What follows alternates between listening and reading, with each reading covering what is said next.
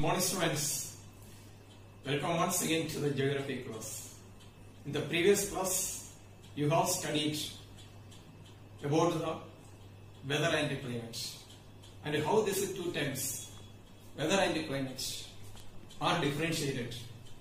You have learned, but today you are going to learn weather instruments.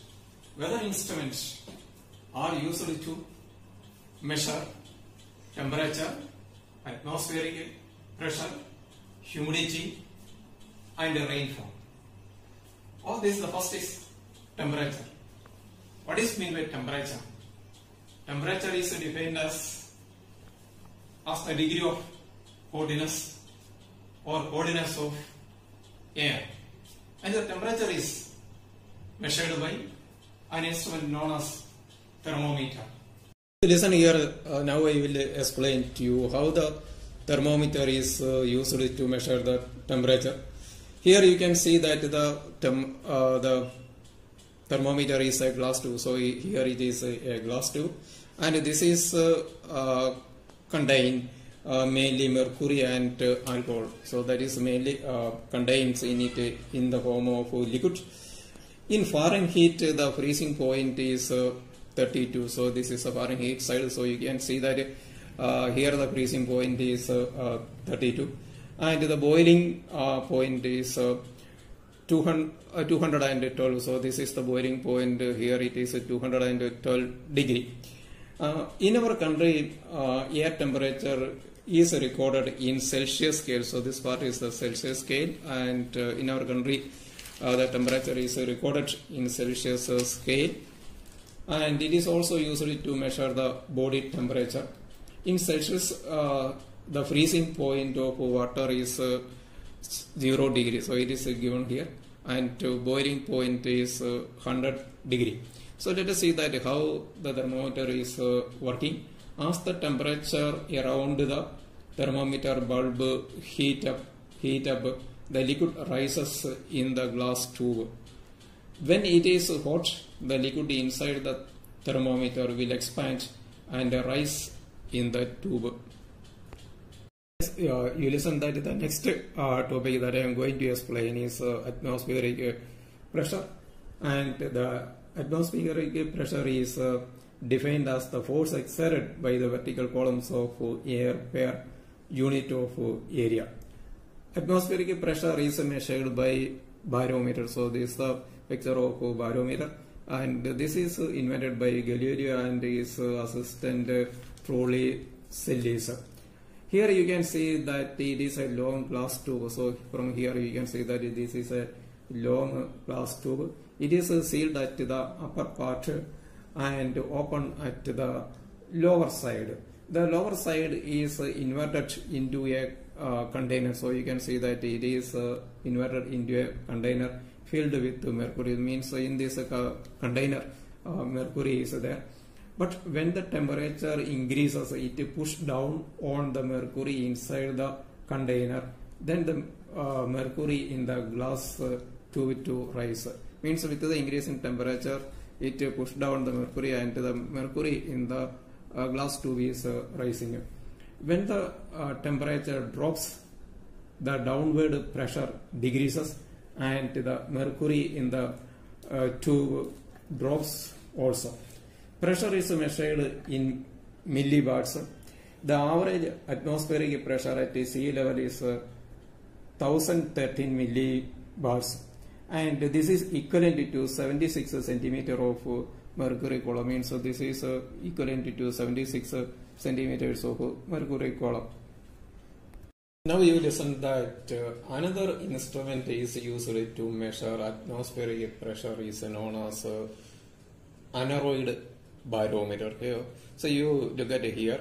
So you can see that this is the structure of aneroid barometer, and this is mainly the inside structure of aneroid barometer, and this is more popular than mercury barometer. The reason is that it does not require any mercury, and it is portable also. So now let us see that how this is working.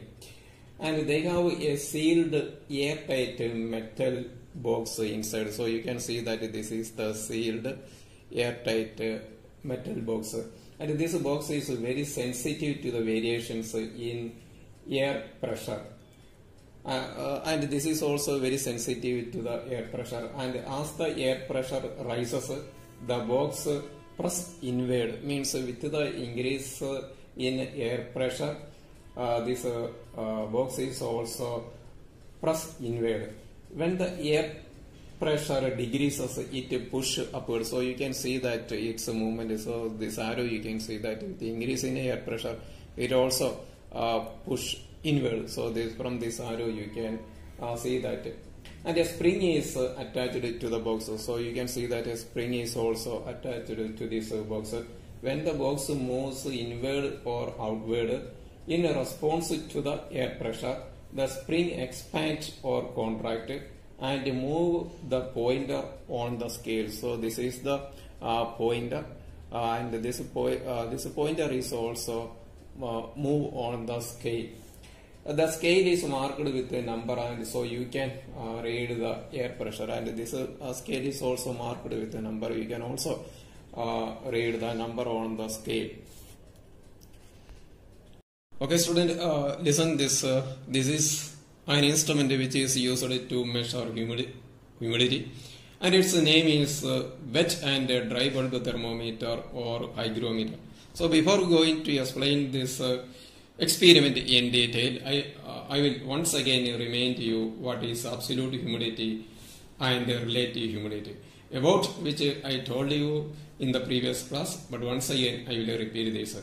Absolute humidity means the actual amount of water vapor present in the air, and the relative humidity means it is the ratio between the actual amount of water vapor and the total amount of air can hold at a given temperature expressed as a percentage. Then, when the relative humidity of air at a given temperature is 100%, it is said to be saturated. Hence, we can say that the amount of water vapor present in the air is equal to the amount of water vapor that the air can carry at that particular temperature. Then you look at this two thermometers. Here you can see that here two thermometers are given here. One is a dry one, so this is a dry one, and another is a wet bulb thermometer. Here this wet bulb thermometer is covered with a piece of wet cloth around its bulb, and the remaining piece of the cloth is kept in a container of water. And here the evaporation of water from the wet bulb is very high, and so the temperature of this bulb is lower than the dry bulb. So here you can see that the temperature of this wet bulb thermometer is lower than this dry one. And again that the difference in temperature between the two thermometers indicates that the relative humidity. Saturated air will not allow evaporation, and in that case the temperature reading on both the dry and wet thermometers will be the same. This would mean the relative humidity is 100%.